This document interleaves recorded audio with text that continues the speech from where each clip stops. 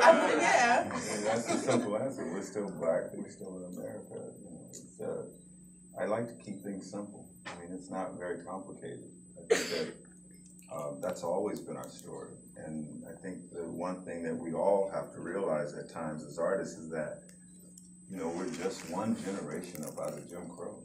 And so the fight continues. And so this is our way of just continuing that fight. You know, you may look at, I think the one thing I can say confidently is if you look at any of the work that we've done, it's not silly. It's funny, but it always has an underlying meaning or an underlying message. And we always try to do that. So in some ways that can make it a little bit more difficult for us because that's our sort of lick, you know what I mean? We go in to the rooms and we're pitching things that have that attached to it. It's just not somebody's gonna, you know, be funny or overly dramatic. You know, we want to say some things, and so if you can buy into that, right, then we're cool. But to answer your question, I think the reason it's difficult is because it's still black in America, and you have to put it in context as well, because you know you don't see a whole lot of Mexican films, Right. Mexican American films. You certainly don't see a lot of Japanese American films, Native American films, if that's the way you want to put it. So if you put it in context, it's, you know, it's still problematic, but I think that there's some successes there that we can sort of hold on to and study in order to move the conversation, you know, forward. So it's not always about the difficulties. I think it's time to pivot now and sort of let's start talking about the successes so that these young kids and these young people can know that they can do it. If we continue to talk about the difficulties, then that's just, you know, I think we're kind of where some people would want us to be in the conversation. I mean, you look at Ava, you know, you look at Black Panthers getting ready to come out.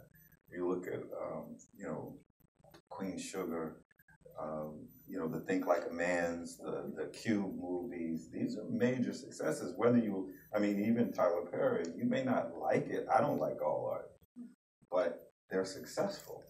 They're reaching a certain demographic, and that's important, right? Somebody may look at my movies and be like, what the fuck is this? You know what I mean? And I'm cool with that, right? But the reason we made those movies is because, to the point, no, I was given the opportunity to make a movie. I didn't want to make that movie. But when me and Mara talked about it, it was like, wow, they're not making movies. And maybe if we do this movie, maybe they'll start making movies again. You know, that was one of the reasons. You know? So I just think it's because we're still black in America. So you took one for the culture. I put some money in my pocket. and in the process, and this is what I want people to understand, and in the process, did something that I think, you know, my goal was to make a movie that black women could take and black men could take their little girls to see, and those girls could feel wanted and needed. Every man, whether they were crazy or solid, every man in that movie was attracted to and was in love with a black woman. From the dad to the funny guy to Laz, everybody wanted a black woman in that movie, right? And to me, that was important. So when Sony got on board with that, we were cool. But before, Uncle, what was his name? The Mike Epps character. Mike Epps character.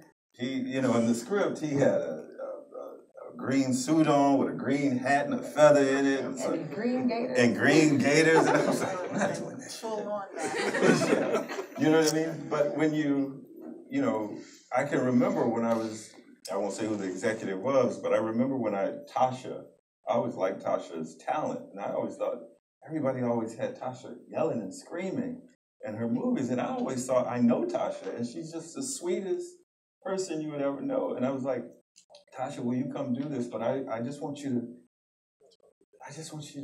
so I put her in this canoe and, you know, I just thought, and she jumped in the water, you know, but I remember someone coming to me and whispering in my ear or pulling me aside on the set and said, Tasha's not ghetto fabulous enough.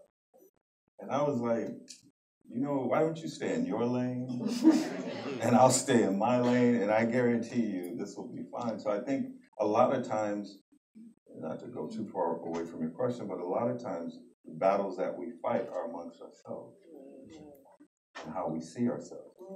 Yep. You know what I mean? So I see people one way, Mara sees them another, but I was never going to have anybody in that movie snapping their fingers. And I don't know those people. That's not the people that I know. Now, some people may know that person, you know. And they made that happen. They should. Yeah. Because that's not legitimate. If there are people out there popping their finger and rolling their neck, and you know how to tell that story, I may do it one day. I don't know. Maybe they did and they got away with it, and I don't realize. Maybe once somebody's in the audience said, "No, I remember that scene where somebody." Just to sort of go back to what you were talking about, how we see ourselves. I think I read something, Mara, that you, I think it was in the New York Times, you said that you know, all of the work that you made, all of the shows that you made, is about Black people being Black on purpose. And so why is that important to you? I mean, I know why it would be important to me, because I appreciate seeing it. I appreciate seeing, you know, particularly on Girlfriends, like different types of Black women. We're not all the same. And as somebody who's from LA, that was like nice to see that too. But why is that so important for you to have Black people be Black on purpose and not be like, by the way, they're Black? First, I want to say it's both of it's something we've coined for our company, and it's something we both go by. And Salim actually said the word, so I think I repeated it because he doesn't do interviews, so I just want to go for the record. But Black on purpose is because Black is a part of mine and part of all of, I don't see anybody outside of our race, but that's a part of the detail of our humanity that is beautiful, that is specific, and that should be the detail to explore. I'm also an artist that truly believes there's a human condition that is, there are things that we share, but the fun of it is through the different details in which we have that shared experience.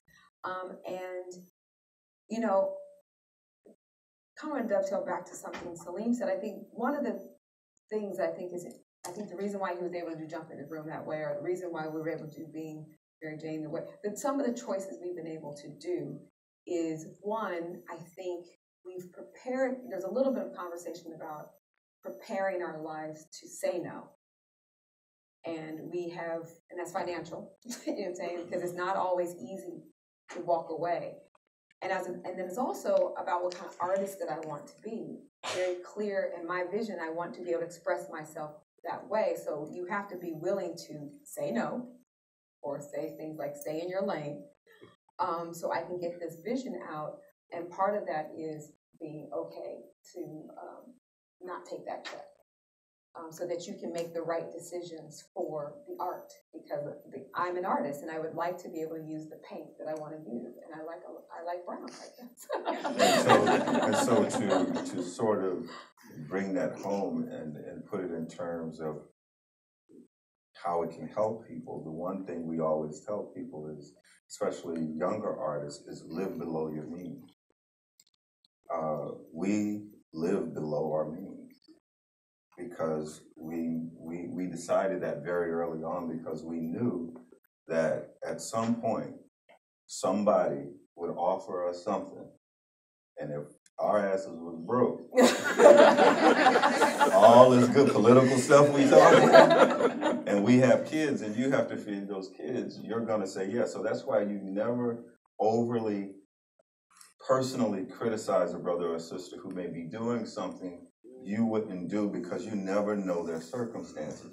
You may be able to critique the art, which is fair game, but you never critique or accuse that person of being a sellout or something like that. Now, you may say it privately, you know what I mean? But I certainly try not to say those things about anyone publicly, because you don't know, you can't walk in that woman's heels. You don't know what they're going through in their life, right?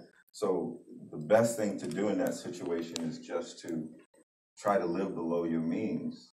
I see a lot of actors and writers doing things that they don't want to do because they, you know, they pay, that first check went quick. So I think that that's good advice that Mara usually gives, and I give it too, about leading behavior.